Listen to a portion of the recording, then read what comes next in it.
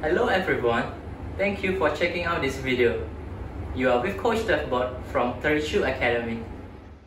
Okay, let's read this question together.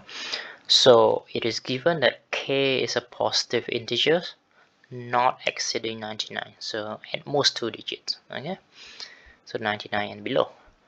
There are no positive integers x and y such that x squared minus ky squared is 8. So no x and y. Okay, no positive integer x and y that satisfy this. X squared minus ky squared is equal to 8. So the question asks, so that means that there are possible value of k's, right, that satisfy this. So the question asks, what is the difference between the maximum value of k and the minimum value of k? Okay, so how to solve this number theory question? Okay, suppose my k is divisible by 3. Okay, so that means it's congruent to 0 mod 3. Okay, suppose it's divisible by 3. Notice that any numbers, right, since any integer a, any square, right, a square will always congruent to 0 or 1 modulo 3. Another way of saying, any square number divided by 3, the remainder can only be 0 or 1, cannot be 2.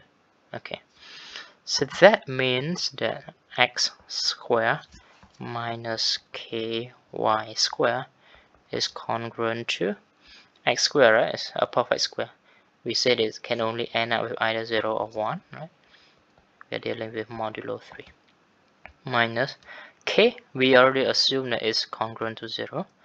So 0 multiplied by y squared will always be 0. Okay, so of course that is still a congruent to 0 or 1. But notice that since 8 divided by 3, remainder is 2, correct? So it can never be equal, correct? See? So what does that mean? It's not equal, right? So no such x, y, of course positive integer, such that x squared minus ky squared is equal to 8. So it satisfies the condition, right? The condition says no such positive integer xy. So that means that the multiples of 3 is the possible candidates for k. Okay, I'm not saying that all possible value of k must be multiples of 3. I'm saying that all multiples of 3 can be k. Okay, so but then the largest k it can be is 99, right? So we already know that the maximum k, 99 is a multiples of 3, and we just said, right, multiples of 3 can be k. So maximum of k is 99. But I'm not saying the minimum is 3 yet, okay? Because I still need to check 1 and 2. So when k is equal to 1, or another way of asking you a question would be, can k be 1? Okay, x squared minus ky squared is 8. Is there such x and y? Notice that can, right? 3 squared minus 1 times 1 squared. If this is x, okay, this is y. Notice that there is such x and y when k is 1, correct? This is 8. So that means that k cannot be 1. Okay, I repeat, because k is a number such that no x and y. Okay, if k is 2, is there such square here to get equal to 8 also? Notice that 4 square is 16, right? Minus 2 times 2 square. So this, if this is x, this is y. See, there is also such xy whereby this value is equal to 8. So that means that k cannot be 2 as well. Okay, so k cannot be 1, k cannot be 2, and we just say all multiples of 3 can be k.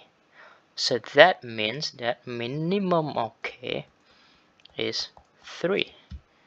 Okay, so the question asks hence the difference between the maximum and the minimum, right? So maximum of k minus the minimum of k, equal to 99 minus 3, so the answer would be, the difference is 96. We have completed this lesson. Thank you for watching this video. I hope you have enjoyed today's lesson. Goodbye and see you again in another lesson.